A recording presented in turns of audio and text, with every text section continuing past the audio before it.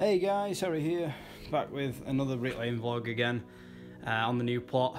So today I'm just going to talk a little bit more about the build. Couple little topics I want to talk about. I'm not quite sure, but once I've gone over the build and what we're doing at the moment and how the gang is and everything, and then I'll chat about a topic. But yeah, it's Thursday night when I'm recording this. It's been another busy week. Jesus. As I recorded from last video, I was trying to get that one out.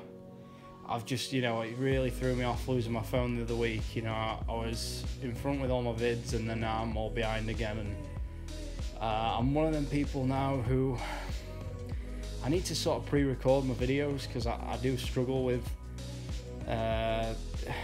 with the household being a little bit more noisy with the cats, and then our young'un being at nursery, so and then more to think about work. I'm definitely a tad bit more stressed than usual with the bigger gang. That is because everything's just synergizing at the moment. Everyone's learning, obviously about me. Everyone's learning. I'm learning in a sense as well. If I'm quite honest, managing people, or it was never ever anything I wanted to undertake, any sort of managing position. And some people might say, you've just got two labourers. What's there to manage? And more than you think when you like to be efficient like myself. So that's proven its tasks over the last couple of weeks, and with the missus working again, going from just one person working in the household to both of you working, the household synergy changes. Everything's different. The house is left for 6, 7, 8 hours or whatever, and then you get in and you still got to do housework, and you still got to do everything, and you still got to then all get ready for the next day, and everyone's working. It's very different. It's a different environment than I've been used to for the last 2 years since the missus stopped working and we had our first young'un. We had Archer, our son, and it's just been really weird. Really weird. I like it. It feels so much different, but it feels like we've stepped into a new era. And I definitely feel I've stepped into a different position, because we're getting through loads of work. It's weird. I'm earning about the same, because everyone's, paying everyone a wage, and, we're all sort of learning, so I'm not probably going as fast as, I probably should be. But, I'm still earning probably day work at least, and we're flying through work because I'm just not used to getting this much done. I'm not used to laying 700 or 800 bricks every day, like I used to when I was working solo with the old man. We were laying 400 or 500 bricks, and we're laying at least 50% more, if not double on some days. I think we were going to touch 1,000 bricks one day, but we got rained off. So if it had not rained on the Tuesday, we'd have touched 1,000 without a doubt, easily.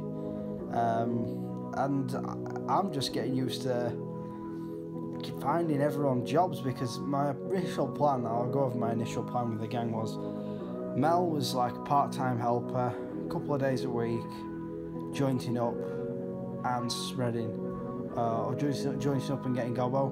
When now she's took on a bit of like a full-time role where I wasn't really prepared for it. Like, she's working 3 to 4 days a week, and that's most of the week, especially when we're going to winter. That's more or less a full week in winter. And now she's spreading, getting gobbo, loading up and pointing, but we've sort of lost some of the aspect of pointing, because the bricks we're getting through that much gear. The bricks are still wet from the morning, even when we're laying in the afternoon, so there's no point pointing them. So we're all having to stop and joint up at the end. And I am literally like, there's no issues on the ground floor lift like this. There's always something to load out. There's always work for people. But when we get up on we're on a top out, we've been on a top out today, it's hard finding, jobs for everyone to be doing. And like, for instance, Mel's not working tomorrow, Friday. We've got a cut up. We started on a flat start today. We got one gable up pretty easily. We had a bit of aggro from management. New management's took over from old management, so you know they had a few things to say about how we did stuff. And then I'm messing around with the damp for ages, and then we had to load up from a flat start, and so I was building corners, and then I had to add new tie details, so I had to change the way we're doing the ties. But now we've already loaded that in front, we've got all boards set up, I've got my head round how I'm going to build it now a bit more. So it's just me and Dean tomorrow, so Dean will be topping stacks up because we've got a narrow scaffold, and he'll be getting gobbo and spreading. Because Dean's starting to lay a bit more now, I'm getting to the point where, and the missus is spreading quite good as well now, so I'm getting to a point where we're going to have Dean laying from one end, and then missus spreading right behind me, so I'm just laying, and then Dean's laying like on about a 40 brick run. Dean's laying about 4 to 6 bricks, and most of the time I don't have to touch him, so he's doing well. He'll be getting up to, you know, maybe 10 bricks of course in the coming weeks and coming months, when then I'll start really putting some driving force behind making some wages. It'll take a little bit of pressure off me in a sense as well, because I know he's one of them people who wants to get it right this time, so I know I won't have to check his work once he gets the hang of it, which will be nice. You know, I've had a lot of lads who are just fucking the rough before the, you know, the speed comes before they want to be neat. Dean's a bit of the opposite, so I know at least I won't have to check his work. And then, you know, everything all synergised quite well. It's ideal if the missus is spreading for me, because Dean can get a lot loaded out in front. He loaded about, I think, 6 packs of bricks out in half a day when we first started this, which I was well impressed with. And so he has loading out down to a T. The missus don't mind getting gobbo, to be honest, so gobbo and spreading is like, you know, her main 2 jobs now. You know, especially with the small trowel she's using my trowel in this video, and I've got my new one, my W Rose 9-inch. So yeah, it's all going well. It's just a weird combo. I never knew that there's so much, you know, nuance to a 1 and 2, and because I've been so used to small, working just one-on-one or on my own, it's such a difference. A lot of organising, a lot to think about, and I did stress the first weeks. When I was in this video, I was probably on a bit of a come down from a stressful couple of days, and then I lost my phone, which topped the stress up a bit, and now I'm back on it really. So I'm just sort of trying to get used to normal life again with a phone and getting stuff sorted. So I might get a new phone this weekend. I'm in 2 minds whether to get one this weekend or next, just because it's coming up to Christmas, so I'll see what, I might get a new phone, but you know, the videos are recording fine on these and on this old iPhone, so you know, I want to just try and use what I've got. So until I see a real benefit of getting one, you know, I'm just going to stick with this. I do want to start gaming on my phone, but a lot of games are coming out for PS in the next couple of months, so I'll be busy on PlayStation gaming, so I'm not really 100% pushed to you know, to get a new phone straight away. But if you guys are happy with the quality, I won't be getting a new action cam anytime soon, I don't think. So, you know, if the edits and everything are up to standard for you guys and you're happy with the quality, you know, I'm going to probably get a tripod for the camera, so I'll do a few time lapses maybe, or just a few different angles. But at the moment, it's just a little bit hard. I've got to just be cracking on all the time, so I haven't always got time to set stuff up. So when Dean gets laying a bit more and the missus gets more, you know, fluent spreading and stuff like that, and she gets quicker, because I think she's going to want to lay bricks soon. She says she doesn't want to, but she's going to do. And if we've got 2 laying, you know, Dean will probably have to jump off more on the hod, and they'll just take turns really, because like, we're going to lose loads of days in winter anyway, with rain or, you know, cold weather. So we'll have everything loaded out in front, more or less all the time. I'll be just coming in on my own and loading out, obviously, because I won't be able to pay anyone just to load out and not lay anything. So I'll be probably coming in, loading everything out, and then on the days we can lay, we'll be just flat out, both of us laying. That's my, you know, all 3 of us laying more or less. that's the plan, and then just getting gobbo, you know, periodically. So yeah, that's the plan. It's going alright. It's going to plan, to be honest. It's just very shocking for myself that you know, I'm still getting used to what we're getting done in a day. You know, I know how much we have to get it done to pay everyone's wage, and I've took a little bit of a pay cut for the last couple of weeks. A pay cut in a sense of what I'm earning, but not like a household pay cut. We've had a pay increase because I'm paying the missus, but it's been weird. It's been really, really weird, you know, with everything. And I'm just currently getting to grips, because I think we've entered a new era of, you know, the gang, you know, with the work we're turning out, you know, we're as fast as your regular 2-1 now, I think, at least two. We're as fast as two bricklayers without a doubt, with all three of us, you know. You know, and especially with this site that's on at the moment, there's another gang with a 1 and 2, another gang with a 1 and 1, and then another like 2 bricklayers, or 2 and 1, sometimes 2 bricklayers, sometimes 2 and 1. So the site is now, you know, sort of dwindled down to small, medium-sized gangs, and it seems like these are the gangs that are going to stay. So everyone's sort of got their own houses, everyone's got their own work, and you know, we've got this other pair, I've been told, right next to the one I'm building. You know, they said I can have it, but whether I'll actually end up building it or not, we'll see. Which I do want this other pair. It'd be nice to have 2 of them. It means I can, you know, work, you know, find out any issues I had on the first one, and then iron them out on the second. We've probably got about a day. We've got Friday on this top out. We'll have Monday doing the 2 table lifts. I've not measured how many bricks are in them, but I'm thinking there'll be probably like 250 bricks per table lift, so I reckon I can get 2 done in a day if I really crack on. And then I've got a little mini cut up at the front. It's just like a little mini one, so should only take me a couple hours. So I've got 2.5 days max left on this top out, and then we're back down here. We should be back on this plot on the Tuesday dinner, sorry. Tuesday dinner time, we're back on here easily of next week, and we're going to build. We've already built 2 brick gables. We've built this gable in block as well.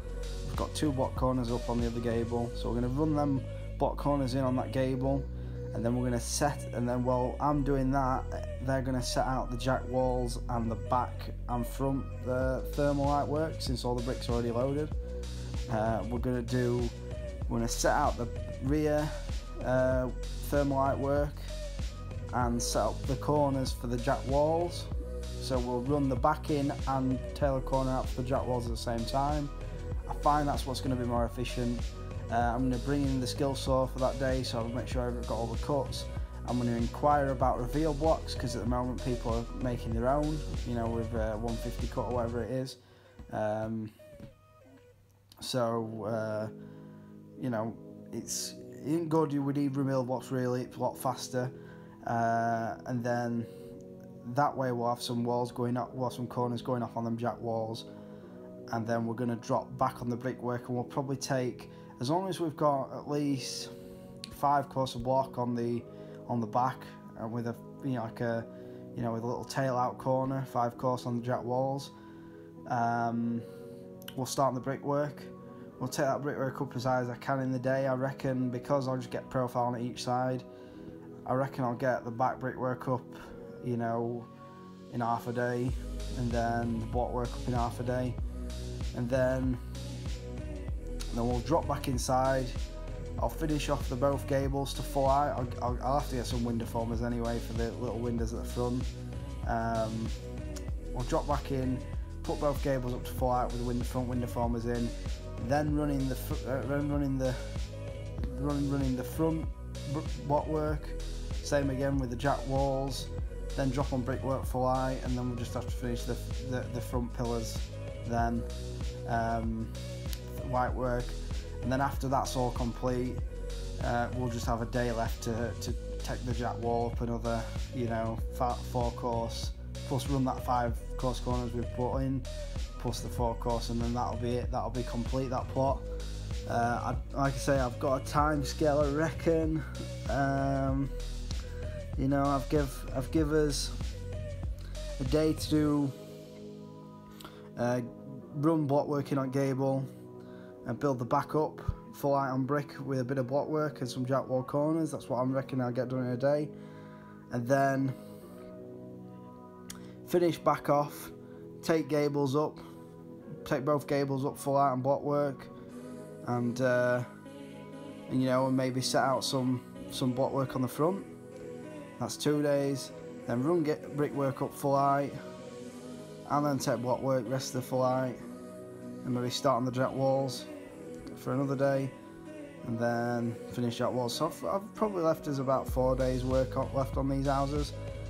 I'm sure I've got 5 days money on it, but I'm estimating 4 to 5 days to finish it. So if we get on this Tuesday dinner, you know, we might have it done, you know, by Friday, or if we've got to finish some jack walls on Monday, that gives ample time for Dean to load out the next drop, you know, the next plot. So probably by, you know, this time next week we'll be loading out the next plot, and we'll be almost done on this one. Yeah, pretty much. This, by the time you guys are seeing this video, by the time, you know, the next week rolls around, you're seeing this video, we'll be on an identical pair to this. So everything's going pretty well, to be honest. You know, the reason why, like, I've built it like this in 2 C shapes, you take away a lot of your back work and a lot of your front work, and you've just got a lot of your block work to fill it. You know, your block work is probably, you know, what's the most fiddly, you know, all the pillars and the reveal blocks and stuff. But, you know, I've wrapped my reveals both sides on blocks, so I'm just filling in everything, the back and front, really, and it shouldn't be much issue at all, especially if I can get Dean laying blocks as well. It'd be dead easy. So yeah, that's the build. That's the build so far. Didn't really have a topic today. I just wanted to talk about the build, really. I've got a video up of I'll build the block corners and set the damp tray for the blocks. You know, it's not the most, it's probably easier to do it the other way. It's probably easier to put a course of block all the way around first with the tray on, and then obviously take your brickwork up. It'd be easier to do that probably. Set a course out on your jack walls and everything. It'd probably be easier to do that, but I find this is easier for the gang size I've got, because I can't leave everyone to set damp trays up on their own. You know, they don't know how to do it. I ain't got, you know, I just find to stay in one spot when it's just me laying. You know, I've not got 2 people laying at the moment. I've got proper improvers. You know, there's both, you know, novices, apprentices, really. So it's easier for me to stay in one spot, build one thing at once at the moment. But I will probably, you know, try out that method Charlie used on that house with putting the blocks everywhere. I might do that at some point. But, you know, because I like to build the 4 corners and then just run everything in, it's no big deal to me. I've got a video of me building the block corner. I think it takes me like 45 minutes to build it. So I'll upload that full video the weekend, and then I'll be going to record some top out footage tomorrow of me doing some big corners and running them in. I'll do that tomorrow. I'll do a footage of me headcam in a big corner. I do a big corners on timber top outs. You know, this is the best way I've found at the moment to build these timber spandrel panel top outs, just because these bricks, they just slide so much just laying one and running it. You can't fix brick them. I was going to line clamp them to the soffit, but the issue I have with that is then we could have some drift course to course, and I wanna run everything with corners so I can keep an eye on the levels. I can put a big 6-foot level up it, make sure it runs nice to the soffit and fascia. It gives a little bit of opportunity as well if we're, you know, I'm not having to travel to each side of the line to move it up. You know, every course I can just travel, build a big corner, let everyone get in front with a muck, mortar, whatever you want to call it. You know, with line clamps, there's a lot of faffing. And we haven't got a lot, you know, with the way these fascia and soffits are, we haven't got a lot of room to move. I don't like to be in the corner all the time. And then we're fighting with the gable ladder, so I like to get the corners up. You know, our tail out now. My new strategy with them now is 9 brick tail out. That gets me 9 high, and I just do it in series of 9. So for instance, this, you know, I'm building on top of 6 course. Obviously I'm building at tray height now, which the tray height has changed according to the detail, but at the time how we were told to do it was at tray height. So I'm just doing 2 9-course corners, and I'm finding that's the fastest way I get down these gables. And the gables I was doing today have a movement joint in, which is a big ball ache. Just movement joints. I've had to do it the AKASO style, where you know, build it as you go. I can't just build one side because I just find it lean too much. So I just build it as I go, and I find that I keep a nice plumber gable that way. You know, movement joint's pretty plumb, but I'm not bothered about that on the cut up. You know, I'm just mainly wanting a nice plumb gable. So anyway, guys, hope you've liked these pictures I'm putting up as well, some of the work we did, and I will see you guys in a few days with another video. Thanks for watching.